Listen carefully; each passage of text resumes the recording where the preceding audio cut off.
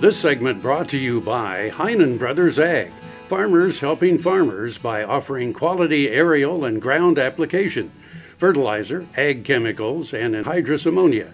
Call today to protect your crop yield.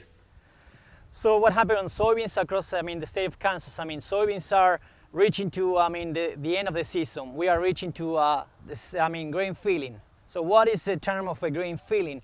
Grain filling means that at this time, most of the pods, most of the soybeans around the state, they already have set the pods.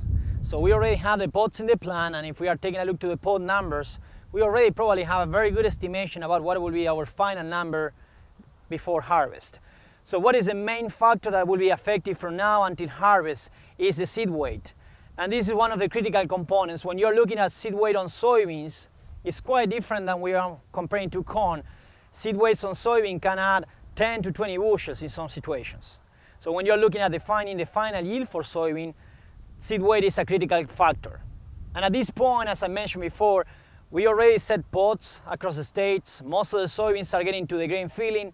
And the question that we have from farmers is at this point, if they have any heat or drought, is that impacting yields? And the answer is yes.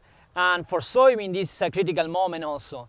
Those soybeans are still taking up 1 to 2 inches of water per week, okay? So lack of rain in the last weeks, and then these weather conditions that they maybe probably are above 95 degrees in some days, those are complicating soybeans, and the point is that they probably are shortening the season. So what is the idea of shortening season? Means that we have less days for those plants to put more carbon into the grains and to increase yields. So if that situation happened, what we will see is that the yield will be impacted. Some of the things that you will be seeing in your farms is that if you walk in the fields, you will see in some of the pods that they may probably have 2 grains rather than 3, or they may have the number 3 on the tip, but it's probably missing, or it's probably very small. That is a very common symptom of a drought and heat combination, situations. So that's something that we need to be scouting for. Another thing is that at this point, as you are seeing on this crop, we are at the moment that we are losing the leaf. So there is a situation in the crop at the moment that is basically we are losing the leaf, and the leaf is the main organ that is providing all the sugars to fulfill the grain filling. So this is a moment that, as I mentioned before, any stress impacting the crop can reduce yields in approximately 20 to 25%, okay? And then one of the things that we are seeing is in some environments that we are reaching already harvest, we are seeing issues of green stems, okay? And that's something that we already talked about this last year in the previous growing season. The question that the farmers they have is, why I'm seeing that kind of a green stems on soybeans? The answer for that is there is an imbalanced situation. So we are seeing that the soybean plant is reaching to the end of the season, but the weather conditions are still maybe favorable. And we are seeing that the sugar accumulation in the stem is still promoting that stem is remaining green. One of the main key advice for soybean farmers before getting into harvest, take a look to your field, make sure that we don't have any disease, any insects affecting the field.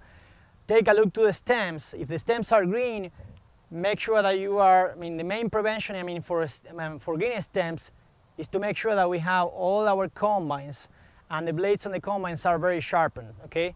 Because going slow and then just harvest that crop is probably the best solution.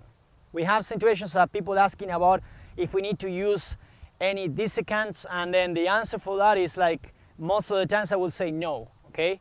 So make sure that you, at this point we need to be a little bit patient and going slow, trying to get the crop out of the field is probably the best solution, for all the soybean farmers. Now another gardening tip with Annette Jackson. Fall is a great time to plant trees, shrubs, and perennials. Root development this fall means more growth with less watering next year. For faster root growth, always use Fertilome Root Stimulator. It is the only stimulator which contains IBA rooting hormone. Use Fertilome tree and shrub food after the plant has been planted for a month. Save 25% now on Jackson's homegrown hardy perennials. Let Jackson's friendly staff help you select the best plants for your landscape.